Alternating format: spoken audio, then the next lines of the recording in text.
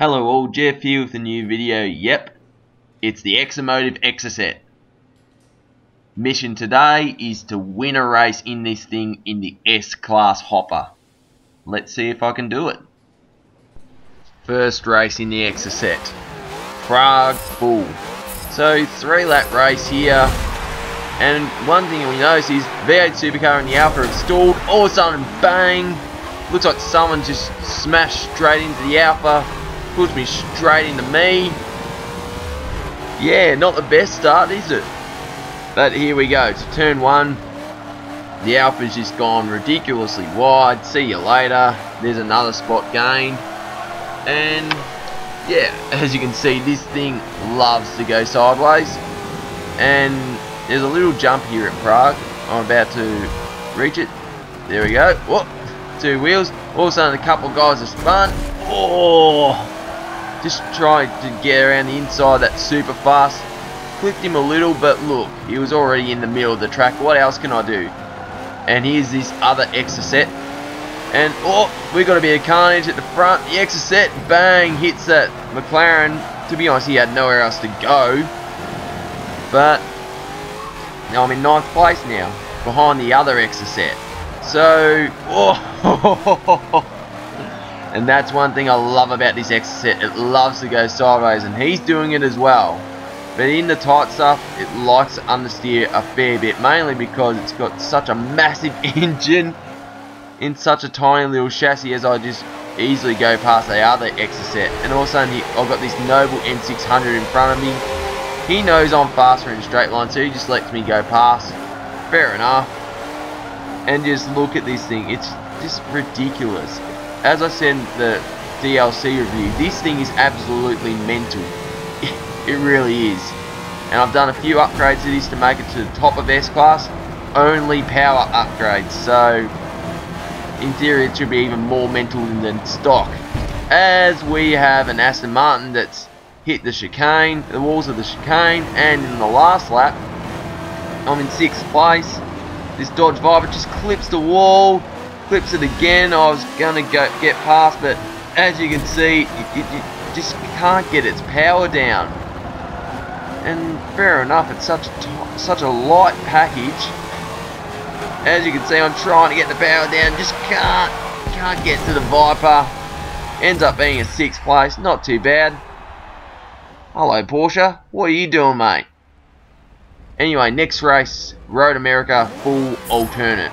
Starting 5th place, we've got an Exocet on pole, another one, yep. So yeah, it's quite clearly someone can win a race in an Exocet, but I'm trying to win a race in an Exocet. As you can see, this Celine S7 has a bit of dramas at the wall. So I'm in 5th, where I started. All of a sudden, there's a bit of a collision between the Aston and the McLaren. I think it's a 650S, not the 720. I'll just stay behind these guys. After the Celine gets by me, fair enough, it's a very good S-Class car.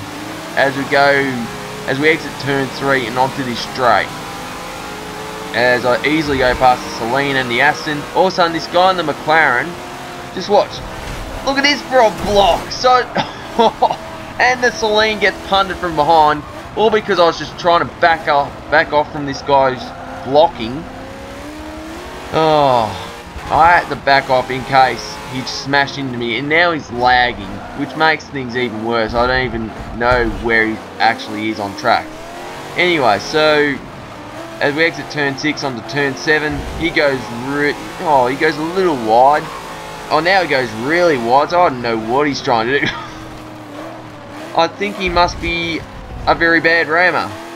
As we exit turn 8, I'm about to get into the carousel, that's right. Got the McLaren behind me, and being the alternate circuit, we're using the motorbike chicane instead of the King. Not a fan of this chicane, it's very awkward. Anyway, so I get into the chicane, the McLaren behind me just cuts the corner, as you do. However, it was another failed attempt at a ram. Anyway, end of lap 2, I'm in 3rd place. The other Exocet has bolted. But in front of me is a McLaren 720S. Yep, one of the other new cars from the Top Gear car pack. So, just look at the straight line speed of this thing. I'm getting close to him as we get to turn 1.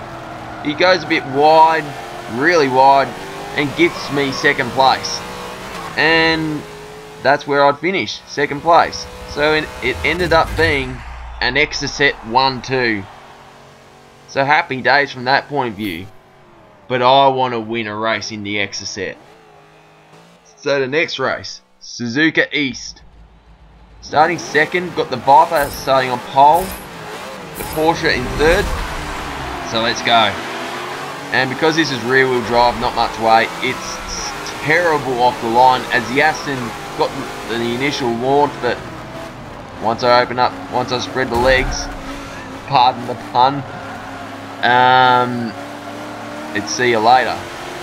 So if you're going to use the Exocet in S-Class, I recommend using the lower gears. Yeah, you're going to get more understeer, but it's probably better than just getting oversteer and spinning the thing, you know what I mean?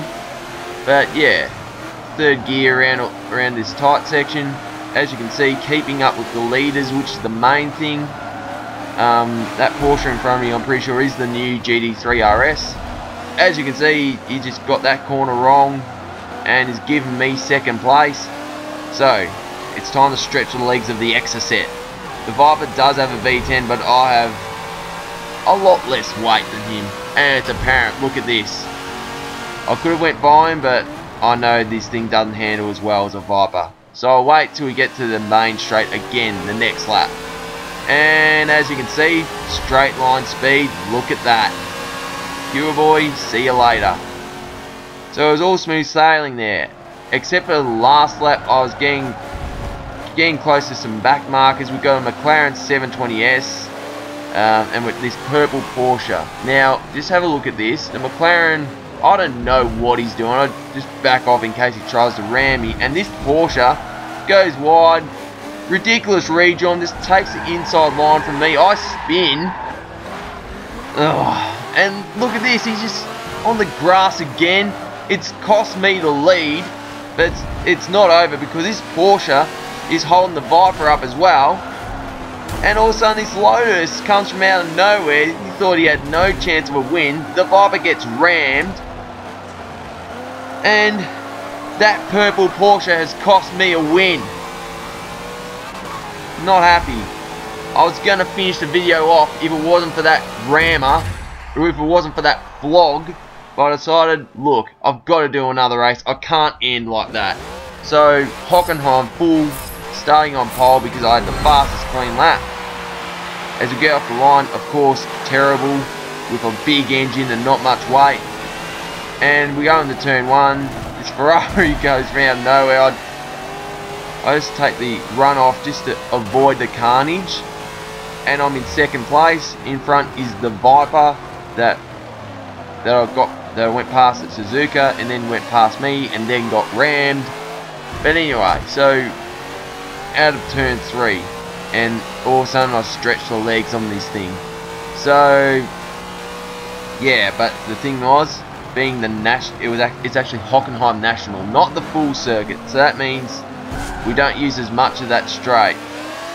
If we were using Hockenheim full, then maybe I probably could have got past the Viper as we got to the hairpin. As we go to this chicane section, and yeah, it's very close here. The Viper's still in front. I've got the Ferrari F50 in third place. The F50 is a very good car in S-Class. As we go into the stadium section, the part of the track that's been there here ever since the days of the good old Hockenheim, that was very much like a second Monza. But here we go. So the Ferrari's very close behind me now. The Viper, you know, just pulls away from me a little. Fair enough. Better handling car. Viper, whichever Viper you use, very, very good in S-Class. So yeah, you've got choice with what Viper you want to use in S-Class. Anyway, start of lap 2, and we've got this guy. I don't know what he's doing. He's just whether he's trying to quit after the start and it didn't work, I don't know. But anyway, we get to turn 2, and under the brakes I'm very close to him, and I need a better launch out of turn 3. Yep, much better than lap 1. Get a little sideways, fair enough, it's a mental thing. and just go around the outside of him. Look at that straight line speed, and there we go, under the brakes, kept the lead. That's the main thing. And now's the case of just keeping this thing on the track, not using high gears whenever it's necessary to stop the wheel spin. Yeah, you'll get more understeer, but yeah, it's very much a handful, this Exocet. As we go into the stadium section again, as you can see, I've got a bit of a train behind me, so I've got the Viper and the Ferrari F50 behind me as well.